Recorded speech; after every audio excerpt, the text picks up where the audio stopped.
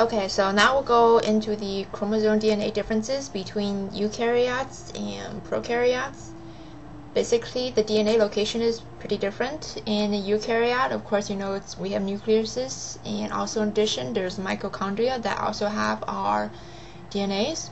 Whereas in a bacteria, it would only be their nucleoid region because they don't really have a nucleus. And in the structural stabilities, the eukaryotes is basically the hydrogen bonds that are between the bases. So if you have a lot of hydrogen bonds, then that keeps it a bit more stable. And in a prokaryote, it's actually supercoiled. It's like a ring. So when things are in a ring, they're pretty stable. And the strands in a prokaryote, it's a single circular double strands, and in a of course it's double. Both are double.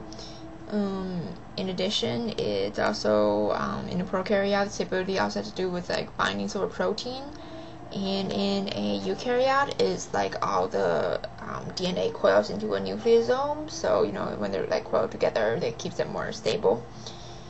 If you want more details, in another video. And the type is pretty different. In a eukaryote is diploid, so we have two copies, like we have 23 pairs, whereas prokaryotes, it's only haploid, there's only one copy. And the base pairs are pretty different in numbers too. In a prokaryote, there's only about 4 million, whereas in us eukaryotes, we have about 3.2 billion. And in genes, of course, in prokaryotes, about 4,000 around there, and in a eukaryote we have about 25,000.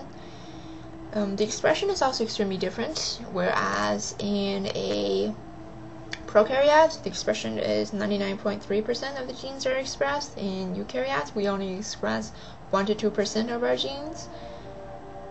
And of course in some prokaryotes there are plasmids. We as humans do not, but we do have the telomeres.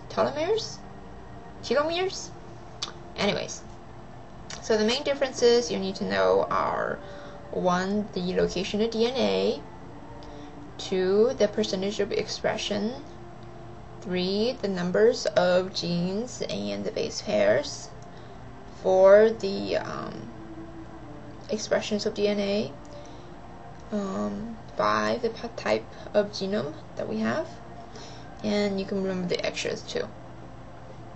Okay, that's it.